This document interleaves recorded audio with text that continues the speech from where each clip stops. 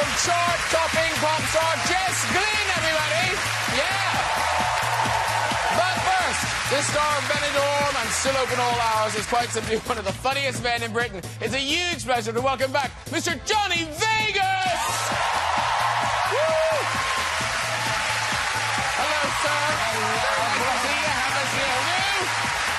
She's the award-winning star of Silent Witness, who's currently playing a feuding neighbour with Johnny in BBC One's new sitcom Home from Home. Please welcome Emilia, everyone! Woo! Looking good. At the pop of colour. Yeah. Lovely to see you. Have a seat, too. And from Green Ring to episodes, he's played everyone from Adrian Mole to Tony Blair and is one of the country's favourite comic actors. Please welcome Mr. Stephen Mangan! Hello.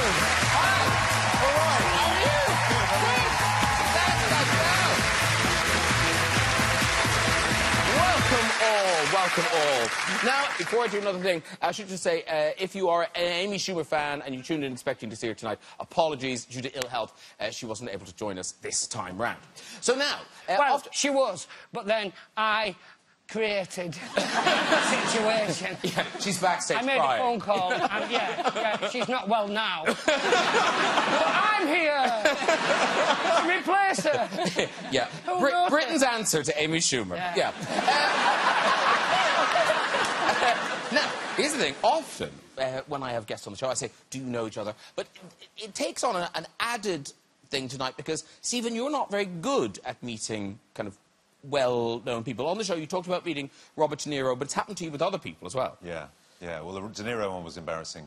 I met De Niro at a party. I saw him across the room. I thought, I've got to go and say hello to him. I got my courage up. I walked over and I said, hello, I'm Robert De Niro. I said, no, I'm Robert De Niro. I was walking along the Strand in London. I saw a woman across the street, and I ran over and went, hello! And she looked at me blankly. I said, we've worked... I know, we did a... when we were at Salisbury together, we did a... Did you do a play with me? You're Meg Ryan, aren't you? She went, yeah, no, I'm really sorry. Coming round the corner of a theatre, I saw a woman. I thought, I know her. I went, hello! And my brain, the voice inside my head went, that's Madge from Neighbours. I just carried on walking past her with my hands in the air, as if I meant it. And then hugged a stranger. Yeah. Now, Emilia Fox, you have, well, hot-footed it from a slab. Yeah. You're making Silent Witness at the moment, right? I didn't realise this is going to be series 22. Series 22. Wow. Series 22? Yeah. I mean, are you basically a forensic expert now? Could you do an autopsy? Do you know, the shameful thing is that all the years I've done, this is my 14th year, I probably could be a pathologist by now. In fact, we were laughing today at some of the things that we had to say over the years. And some of them are just funny words that you have to say, but with a very serious face. Like, I'm sorry, but he's died of schistosomiasis. You say that. And then I've had one absolutely death sentence, which I have to really think about remembering this. It was a high-binding affinity with alpha-2 adrenergic and M1 muscarinic receptors. Do you get letters from people kind of going, I don't mean to quibble, but... I had a sleepless night about that sentence, and now it is seared upon my brain and has been for many years. And you've talked about how difficult it is for the extras playing corpses on the slabs, because they fall asleep and get erections and things. But I'm so annoyed this didn't happen, because, Johnny, you were nearly a corpse in Silent Witness, weren't you? I was, yeah. Nearly. Nearly. Not when I was there. I was at an auction. And they actually auctioned off the opportunity to play a corpse in Silent Witness. That was a brilliant, brilliant auction prize. Yeah. Isn't it? Yeah. You don't want something signed. I want to be dead before my time and hear what people say about me. The price kept going up, and there was a guy, and he owned quite a bit of land, and he started giving me dirty looks, and you're going, look, it'd just be really funny if you didn't know. Oh, it'd be brilliant. I mean, before we worked together. Yes. But I just wanted you to come in and have one of those words where you go, he's obviously died of... schistosomiasis. or overeating. if I can come on set and just be a corpse without you knowing. Yeah, don't let me Can know. I please? Yeah, there are always pranks going on. Well, no, because corpses are hard. Like, because Stephen, you haven't played a corpse, have you? I haven't played a corpse, but I've been in plays where you have to be dead. Or I did The Tempest, and a spell is put on several of us, and we lie on the stage. And there are a few older actors, and it's a long time you're lying there. And after a heavy week, it's tempting to go to sleep. And the guy to my right, one show, while he was supposed to be under a spell, we suddenly got, oh, bollocks! Oh, God! Oh, my God!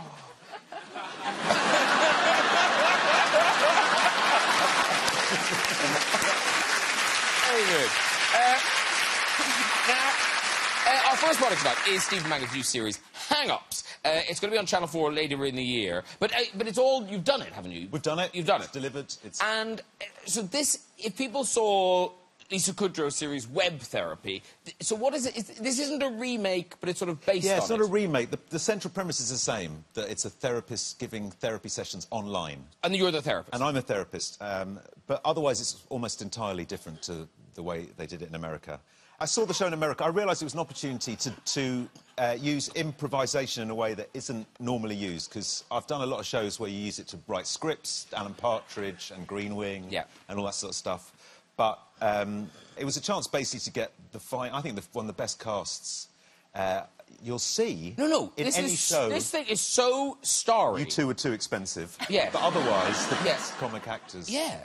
Give us some of the names. I mean, We've got David Tennant, Yeah. Charles Dance, Jessica Hines, Catherine Parkinson, Richard E. Grant.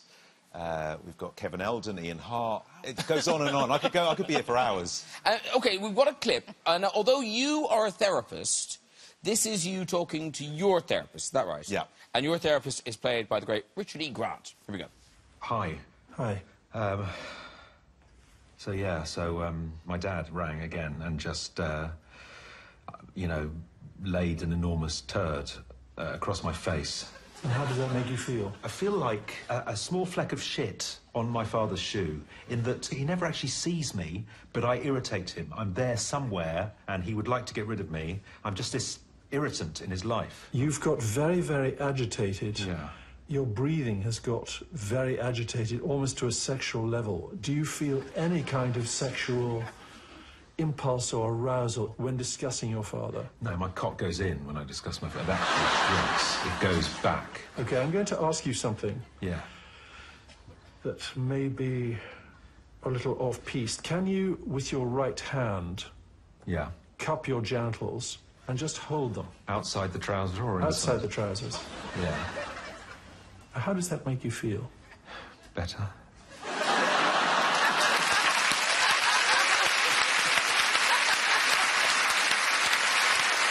And the thing, because it's improvised, we don't know what he's going to come up with. He is filthy, that man. It's just a wall of hilarious filth. So that's all improvised? Yeah, there's no script at all. At all? At all. Oh, I assumed... Oh, yeah. Oh, No, we don't improvise to get a script. We turn up, he's in one room, I'm in the other, they switch the cameras on, we're doing it live, and we just start talking.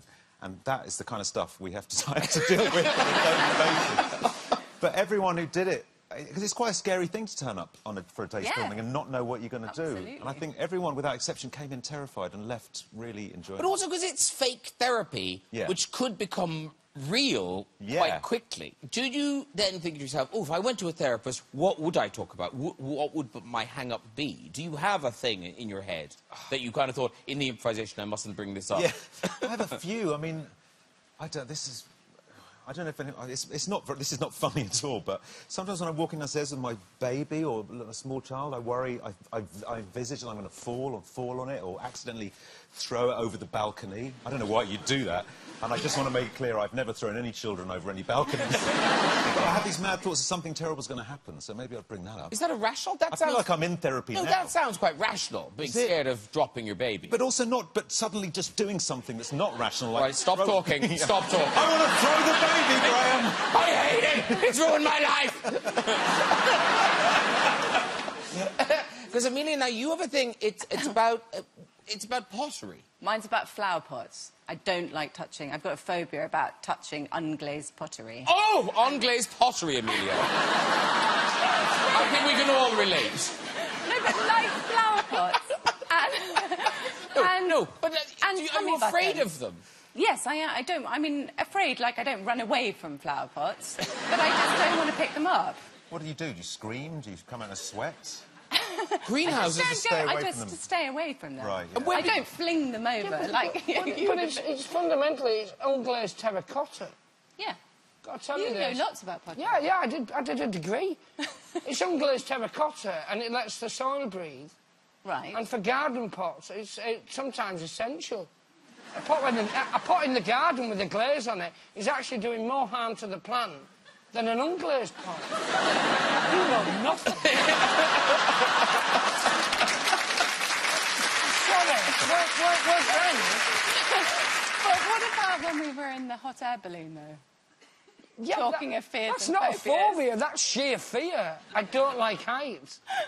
We were stuck in a hot... Well, I mean, we weren't stuck because it was an amazing trip in a hot air balloon together. I was on stuck. home. You were enjoying it. Johnny just sank lower and lower and lower in the basket until we were like, Johnny, has Johnny thrown himself out? And he was sitting at the bottom. And I didn't realise how bad vertigo can be because you were worried that I was going to... Yeah, the worst thing with it, I'd never had it before, and I went up Table Mountain, and I'd never suffered vertigo. And I was finding the cable car, I had something to hold on to. I got out, and I just turned into... I can best describe it as like Spider-Man looking for the contact lens. And I started making these noises I'd never made before, going... And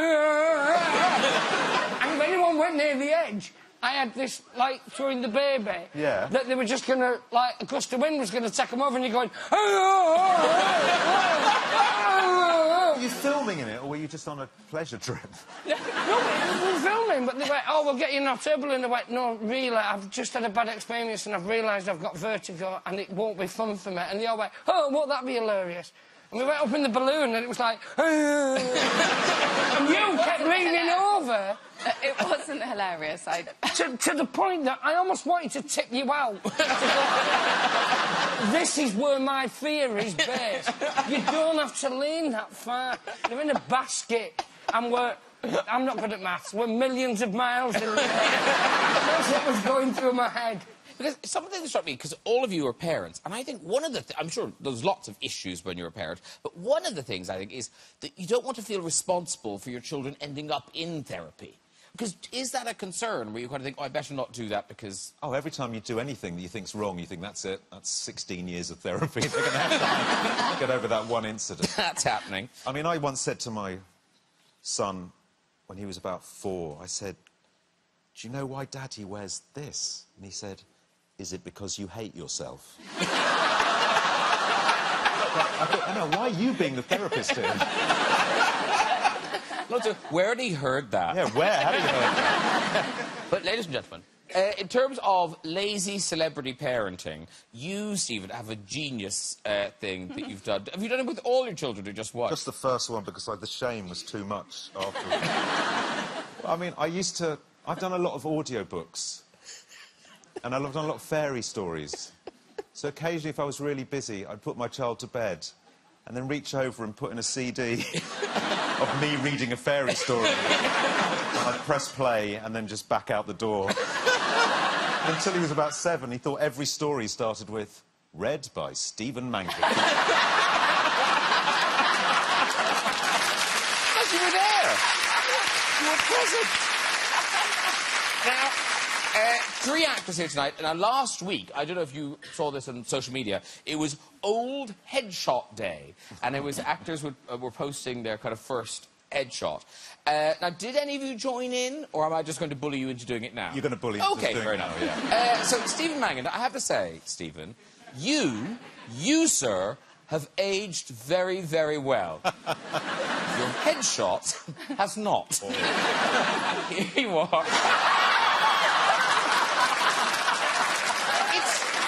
It's like a wall of hair. Oh, my God. What's terrifying about that is not only at some point in my life do I look at that and go, yeah. But also, when you get a professional picture taken, as you'll know, they give you about 60 to choose from, and I chose that. Did you ever work when you looked like that? No, not even as a corpse. Imagine when your children see that. They are never going to see it, ever. I will lose all my authority Did you overnight. solve any mysteries on the Magic Roundabout?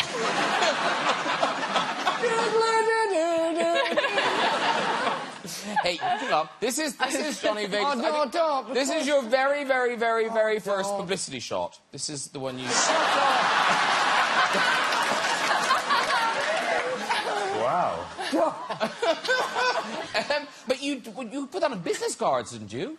Yes, I did. What was the business? Well, I was trying to keep my options open. It's like you're trying to keep your flies shut. I lived in a bedsit and my landlord, I owed money and I asked him if I could pose in front of his Mustang or whatever American car it was. And I just thought it was different from the straightforward, you know, print a business card up at the service station on the machine. Yeah. And, of course, Emilia thought that we looked high and low for an early headshot of you. Oh, and we did eventually find one. Oh, no. We found this one. I know, awful. On eBay. It's on eBay. Have we bought it? No, we didn't buy it. You need to buy it, that's free. Yeah. No, it's not free, it's $1.99. Seriously, it is $1.99, if you want it, it's $1.99. And finally, in the interest of full disclosure, we've also got... This is my spotlight. You know the spotlight? It's the directory of actors. So what's weird about this is it looks like it was 100 years ago that I looked like this. But it wasn't that long ago. I've just fucked myself up, really. Like, the rest of you know, funny hair, but you look kind of the same. You were slightly older than that when I worked at Argos and you was in a safety training video. The one with the boxes? Yeah! Oh, my God! To sit and watch you going, and now, don't be making an idiot of you. Oh! I loved your phone's tumble. No, because I then had to be dead. Yeah! Yes! There you go. Playing the cops. I was! Why is there a corpse in Argos? Heavy boxes. Heavy boxes. And they cater for every gift idea. And then they use a real ambulance in the thing, and we were told we need to be quick because if a call comes in, that ambulance has to go. Anyway, on the subject of publicity pictures, Stephen and Johnny, this is a weird coincidence. You have both done a parody of the pregnant Demi Moore pose from Vanity Fair. Now, here's Stephen, looking good. Beautiful. Beautiful. It's beautifully lit. It's gorgeous. It's really nice. Happy memories. She's 12 now, that child. And again, also beautifully lit, here is Johnny.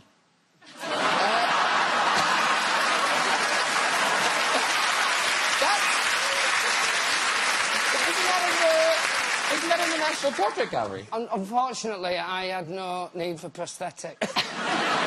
That's all you. Thing is, I look like I wanted to get pregnant. I think in mine, you look like it was just a one-night stand. You lose it. I look like I had a connection with the father. Look at that. I'm proud. I'm like, I don't care if it happened in the car park. I'm keeping this child.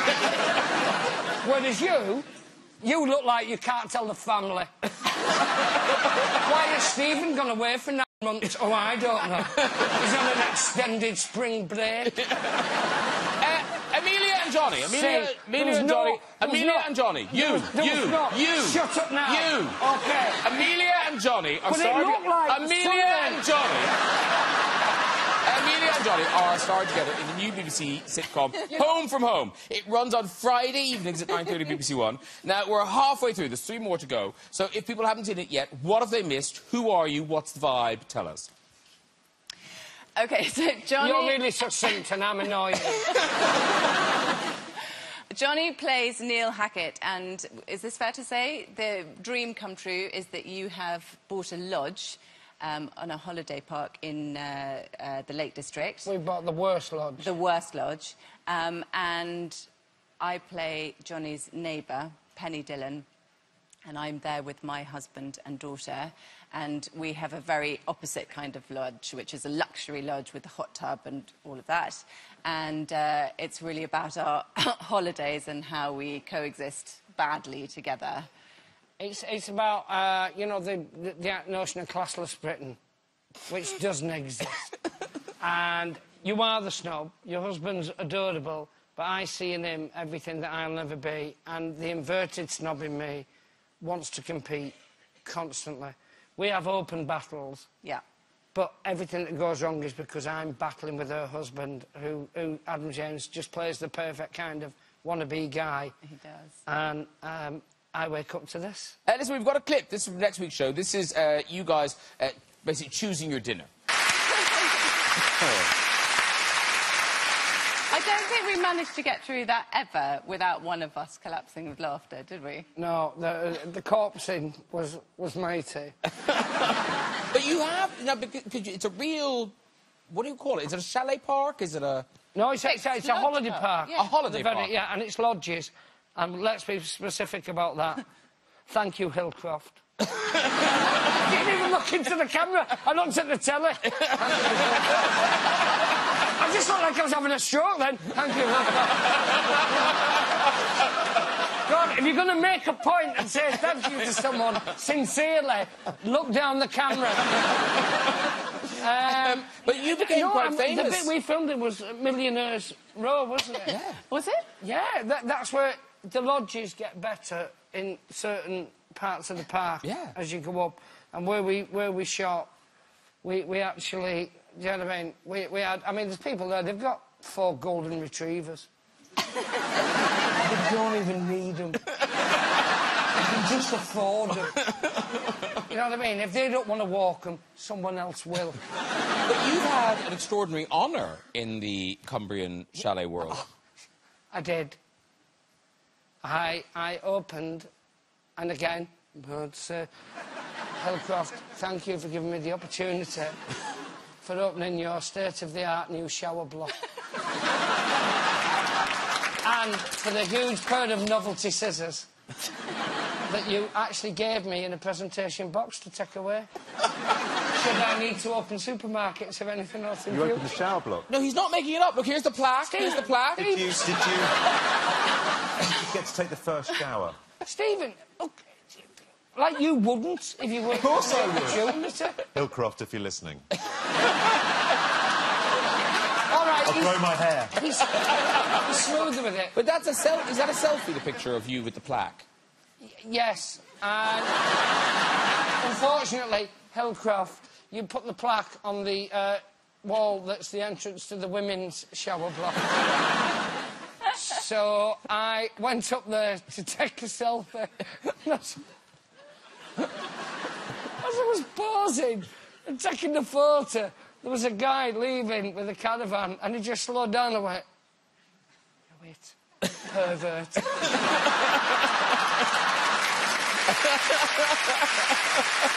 Oh, dear.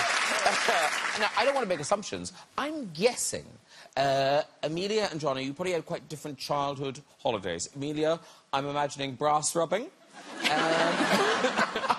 No going away. No going away? No.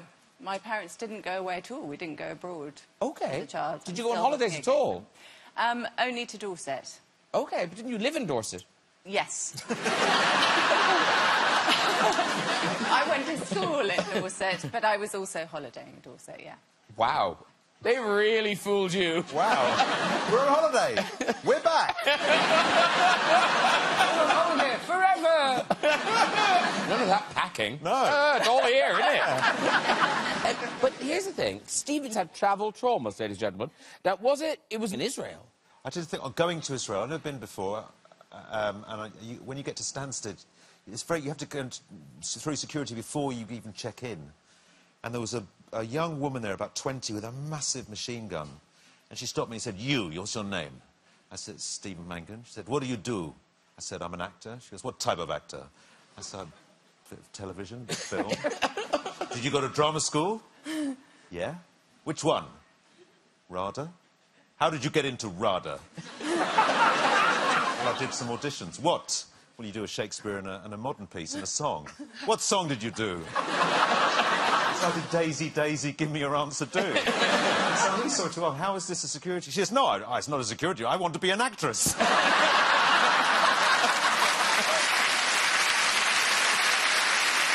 Very quickly, Steve, we must mention you've got another drama. It's currently playing on BBC One, The Split. It's on Tuesdays at 9 with Nicola Walker. So you know it's good, because Nicola Walker's in it. Yeah, she's great, yes. So the idea is you both play divorce lawyers. We're divorce lawyers, we're married, and it's by Abby Morgan, who's a great writer, and it's a drama. I get to do a bit of drama. Proper acting, RADA acting. Well, yeah, I hope the woman from the Israeli security forces is watching.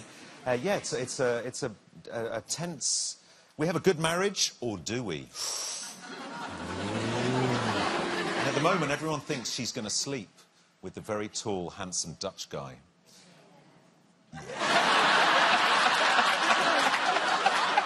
Yeah, no, someone was very excited by that prospect. Yeah. But obviously, it's going to get a lot more interesting. But you were going to be a lawyer. Yeah, well, I did a law degree. I never was going to be a lawyer. I mean, I knew pretty early on I didn't want to be a lawyer, but I stuck with the degree. So, if you need any help, anybody... I was like that with ceramics. Yeah. So it's a pretty bit... much knew there wasn't a strong income, but I stuck with my degree. Listen, there are 4 more episodes of The Split to come, and, of course, the first 2, they're available on iPlayer now. Hurrah for the iPlayer. You don't miss a thing. You don't miss a thing. You don't miss a thing. Right, it's time for music. This Grammy Award-winning singer has had more #1 singles than any other British female artist. Here with the first exclusive performance of her new single, I'll Be There. Please welcome Jess Glynne.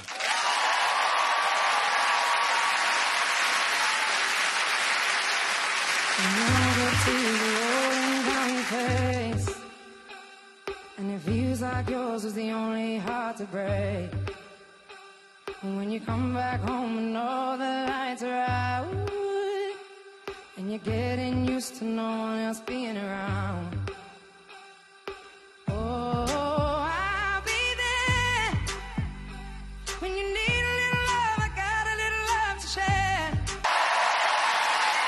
Woo! Jess Glynne, everybody! Great job. Come on over, do. That was beautiful, and thank you to the band and the backing singers. That was gorgeous. Thank you so much. Lovely to see you. Come and join everybody. Have a seat there. That's Johnny, Emilia, Stephen. Good to see you. Very good. How are you? Hello, Hello. How are you? Yeah, I'm good, thank you. How are you? Yeah, I'm good. You are good. That was fantastic. Thank you so much. Loved it. Because that single is brand new, exclusive, just out today. Yeah, like your first performance, like nerve-wracking. But we're here, we did it. But you nailed it. I mean, proper hard song. I mean, you know, for a song you wrote, you wrote quite a hard song. I know. I can't breathe in it, but it's all right. Yeah. you did it. And this is Year of the Glynne. Is it? Well, because you've been away. I mean, I don't feel like you've been away, but 2015 was the first album. Yeah, it was. It feels, yeah, wow, yeah. Yeah, it's 2018 now. It is, yeah. Work a bit harder. What have you been... It's quite nice sitting next to someone who has the same time lapse as me. Did you just have a nice time, or...? So what happened was, I released the album, and then I was on the road for, like, a good 2 years. OK, that's working. Yeah, so that was a lot of work. And then the past, like, 6 months to a year, I have been chilling a little bit. Yeah. And then writing again.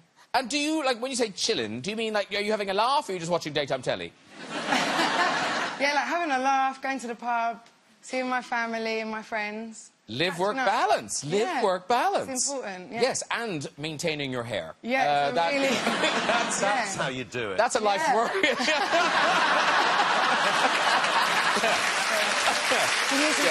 That's what you were aiming for. That's what I was going for. That's what you were going for. Do you know, if you had, you know, if someone on this panel had chosen a different life path, you could have been doing a collaboration with them. Because Stephen Mangan, music was your first love. Oh, wow. Music was my first love, yeah. Yes. Yeah, I was You were in a in a proper band. Yeah, in a band. Aragon, we were called. Aragon? We made Aragon with the silent OT in the end. Oh, right.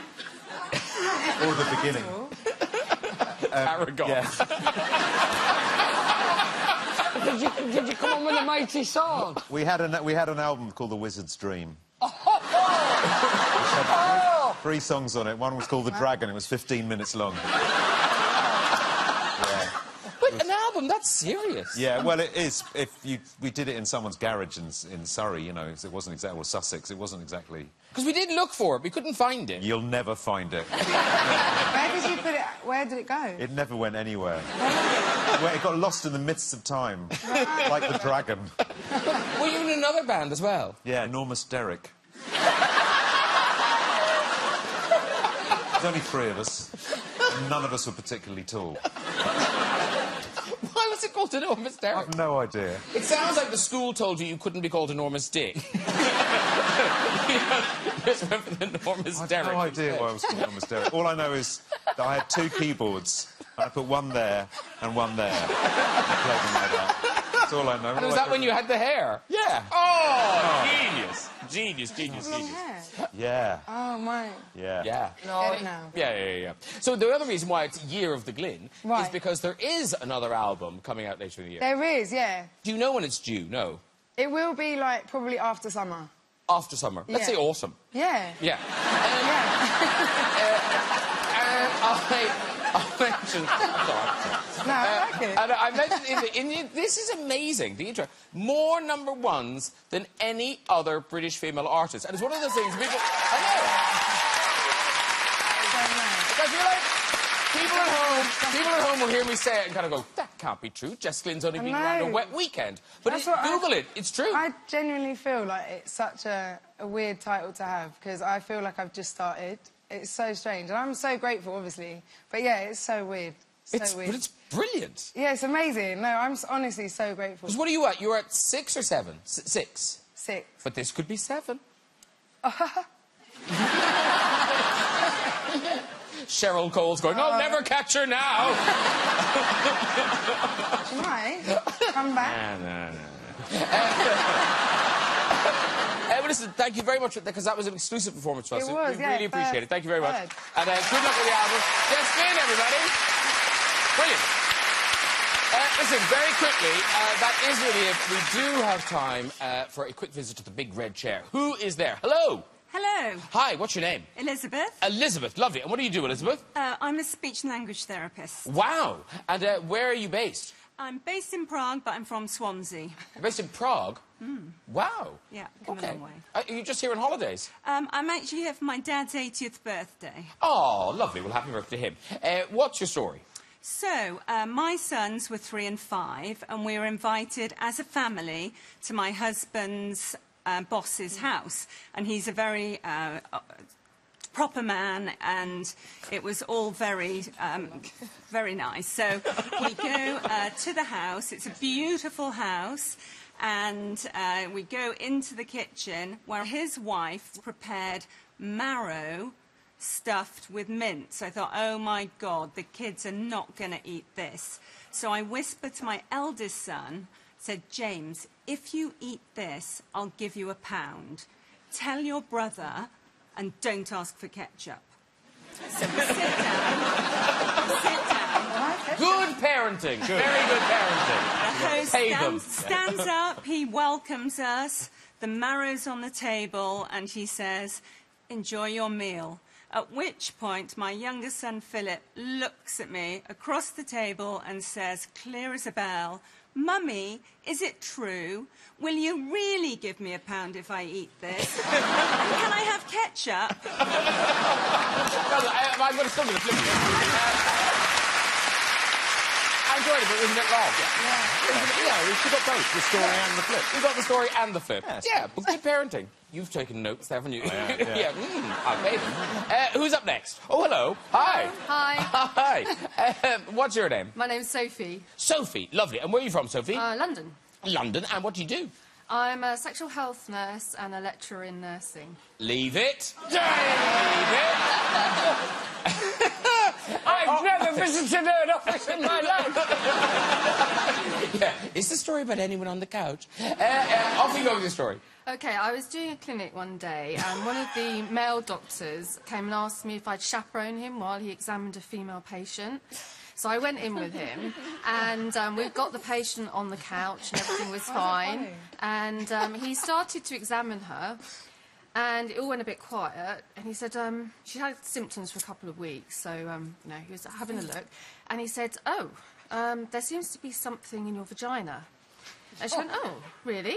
And he started pulling with the forceps, and it was like Paul Daniels' magic show. And it just kept coming and coming and coming. And she What was it? The most massive pair of granny knickers in her vagina. And she just denied all knowledge of how or when they got there. I'm letting her walk, because that's a brilliant, brilliant story. I don't understand it. It's amazing. I thought it was going to be the flags of the world. I know. It's like the least It would sexy... end in Venezuela. Was it just going to be like an extra large condom or something? I like that it was the least sexy magic show in the world. Ridley, one more. This is the last one, Hello! Hello. Hi, what's your name? Lena. Lena, lovely Lena. And where are you from? Hertfordshire. Hertfordshire. And what do you do, Lena? I actually gave up work to look after my grandchildren. Oh, well done you. Off you go with the story.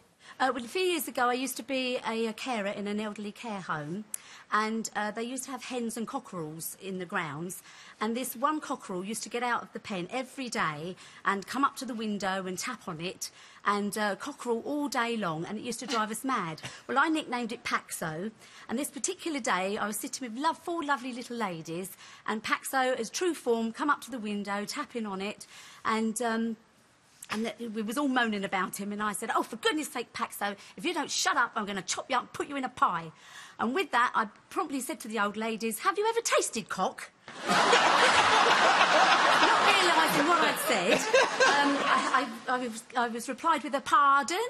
So then I went, "Have you ever tasted cock?" Then I realised what I'd said, as they all looked at me horrified, and I quickly just said, "It probably just tastes like chicken." And I couldn't Very good. You walk, Lena. In a walk. Well done. Well done, everyone. If you'd like to join us on the show, whenever you go on that website, you can. Just contact us via our website at this very address. And that is it for tonight. Please say thank you to all of my guests. Jess Glynne, everyone. Johnny Vegas. Emilia and Mr. Stephen Mangan. Join me next week with pop legend Joan Armatrading, actor John